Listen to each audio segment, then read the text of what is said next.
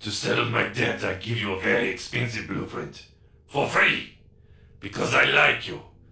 And well, a lot of my customers don't live long with these grenade dogs chewing up the system. Here, use your foundry to build a countermeasure device from this blueprint. Good luck. Vor's Ascaris is burrowing into your Warframe. I'm worried it will affect your mind. I can't lose you, Tenno.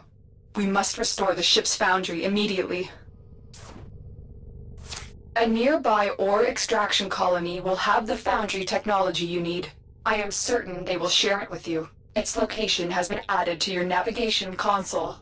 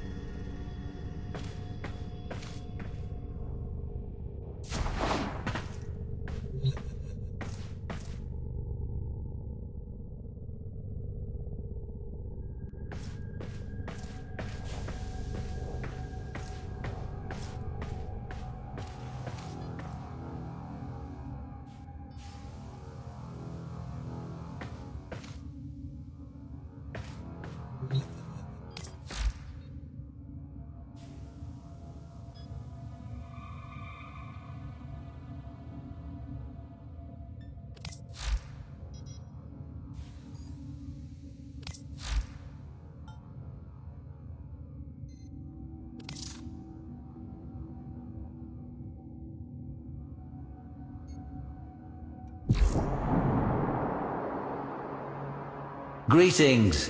What piques your interest this fine day?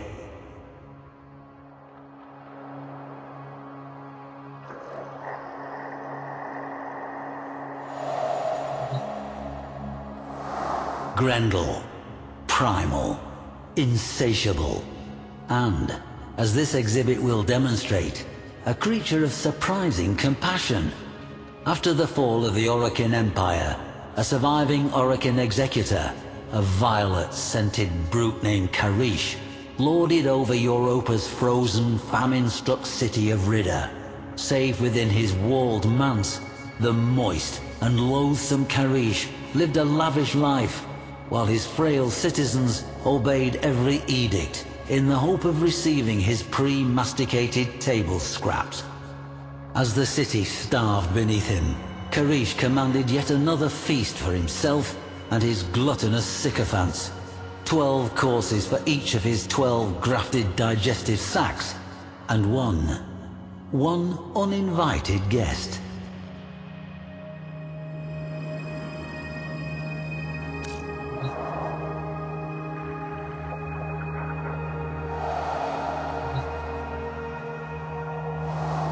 There remains a shallow trench through the ruins, as if some colossal boulder had crashed from the manse and rolled down the hill. But what if it had rolled up? Imagine, if you will, Karish's Dax on the day, peering out, dumbstruck by what they saw. They readied no blade, sounded no alarm, as the expanding orb of gristle hurled toward them. And then, in a spasm of giblets, Grendel was before them, his cutlery in hand. The masseter.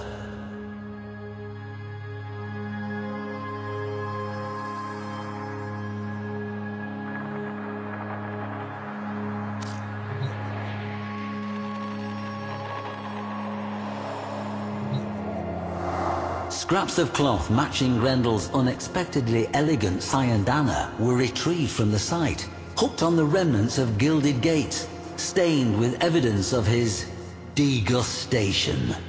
Indeed, most of the Orokin hangers-on who attended the feast became it, and Karish himself fled shrieking into the hills of Ridda as fast as his 12 exosac levitators would carry him.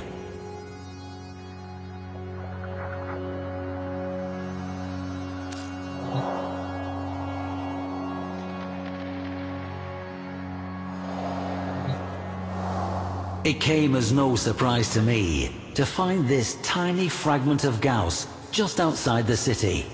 Indeed, if one thing is for certain, wherever we find evidence of Grendel, we're sure to find some trace of Gauss as well. Did they breach the city as a pair?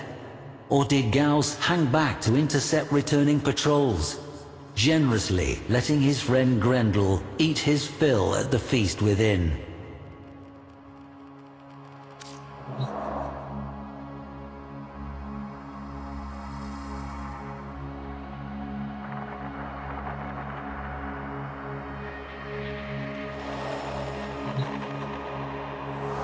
Note the open face, almost more like design. A fitting visage for one of such singular, rapacious predilections. Grendel may hunger, yes, but not with the excesses of gluttony, not when others are in need.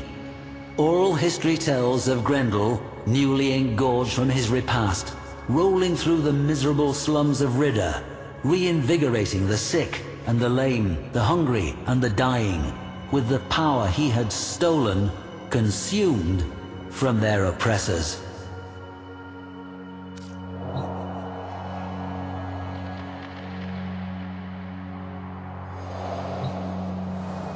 Here we have shattered fragments of the manse wall, and the gate mangled by Grendel's masseter blade.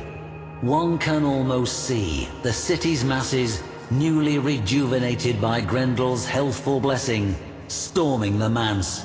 Shattered gates thrown wide, they take back what was theirs, namely, control of their future. See here the scattering of genuine Orokin dinnerware. Worn with time, these must have been used for countless meals, as the people of Ridda bravely weathered the dark times ahead.